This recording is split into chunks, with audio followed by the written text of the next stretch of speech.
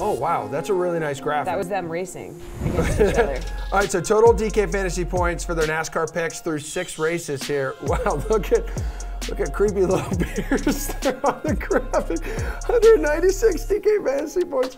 And Geoff, wow, I don't know what you're on, man, but let me get some of it there in that graphic. 107 DK fantasy points. You're like laps around. I feel like Pearce has really lapped you here.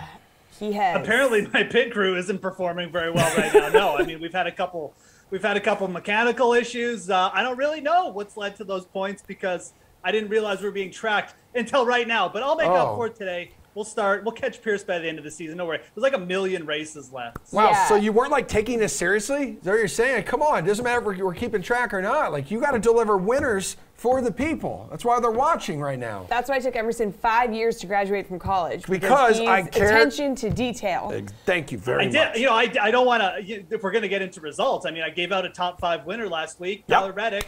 Top 5 plus 300. That's not in the graphic though, but fine. Yeah, let's just go on. Yeah, okay, so let's get your plays for the Toyota Owners 400 at Richmond Raceway in Virginia, and we'll see, Geoff is on his mission to lap Pearce. Okay. So Chase Elliott, your top price driver at 10,500. He's one of 2 along with Kyle Larson, over 10K. So are either of those guys worth paying up for, Geoff?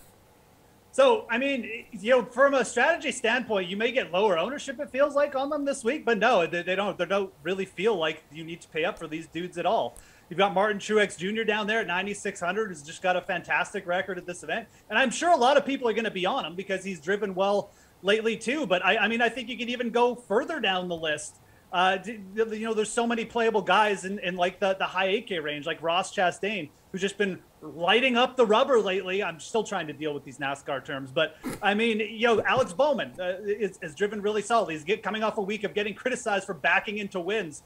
So there's tons of playable people. I think the biggest thing here is, the lineup construction, I think, is going to be very similar this week, but I will say that you should probably be starting lower down. I'll say like Ross Chastain is probably the guy that you should be looking at the most this week at 8,900. Pearce, what do you think? Chase Elliott, Kyle Larson, they're the super expensive guys. Do you feel like you need to pay up for one of them? Well, first, let's talk about records, and let me peel back the curtain a little bit. I don't like the repeat picks that I give in my articles in the videos. Wow. But in the article last week, I had Ross Chastain at plus 2,600 to win, and he won. My man! My man! That doesn't factor into the graphic, but I imagine if you put that into the graphic, I would have done a couple of laps around Geoff. You already did. But yeah, you don't want to play Chase Elliott. Chase Elliott was okay last year in the fall race. I had an issue on pit road, but you look at last year's day race, he almost got lapped at Richmond. Sure, he was decent at Phoenix in the last race, and his pit crew kind of hurt him a little bit. But Elliott, as Geoff mentioned, really doesn't compare well to Truex. And then Kyle Larson, if there's one track where I don't want to play Kyle Larson, it's at Richmond. These short, flat tracks, he hasn't quite figured them out yet. Of course, will figure one of them out eventually, but even when he does, a win's probably not going to be enough. I need him to lead laps, and he hasn't really demonstrated that he can lead a bunch of laps at this specific track. There's a lot of guys in the $9,000 range, specifically the JGR cars. That's where I would target. How do you feel about Pearce, last season's winner here, Alex Bowman, $8,500?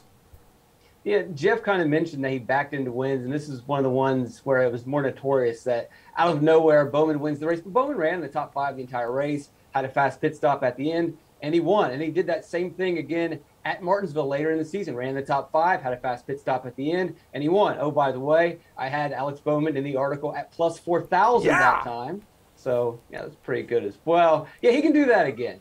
We saw Chase Briscoe do this in the last kind of real race. Forget about Atlanta and Coda. You got to go back to Phoenix the last time we had a real race. And Briscoe was a top 10 driver that day. But he had a fast pit crew at the end. He cycled to the front. He held on to the lead. I think Alex Bowman can repeat the same magic again if he wants.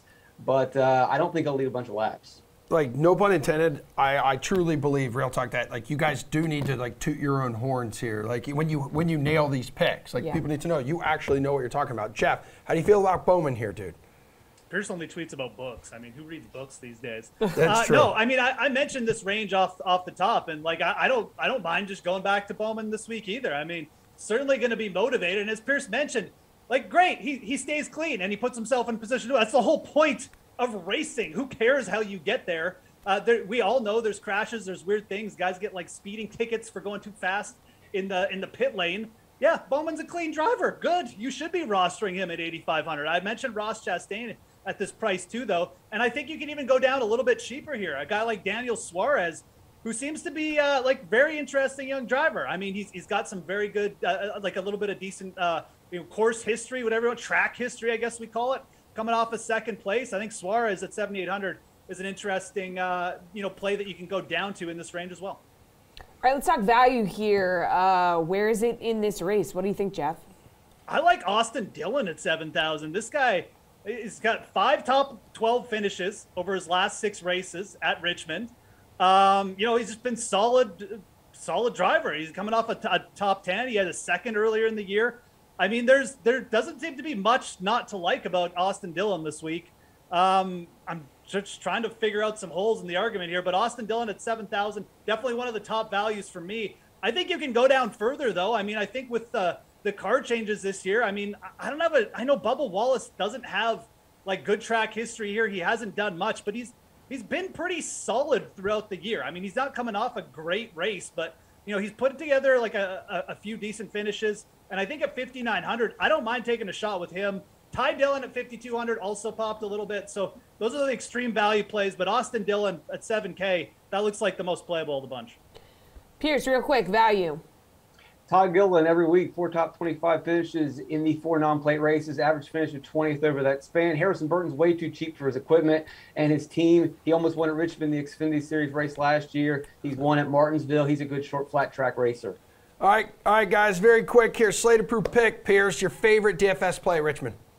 Martin Truex Jr., look at the stats. You got to forget about current form because we've been at all kinds of different tracks. Lean on track history, like Geoff mentioned before. Truex average finish of 2nd over the last 6 races. All right, Ulrich. Daniel Suarez, 7,800.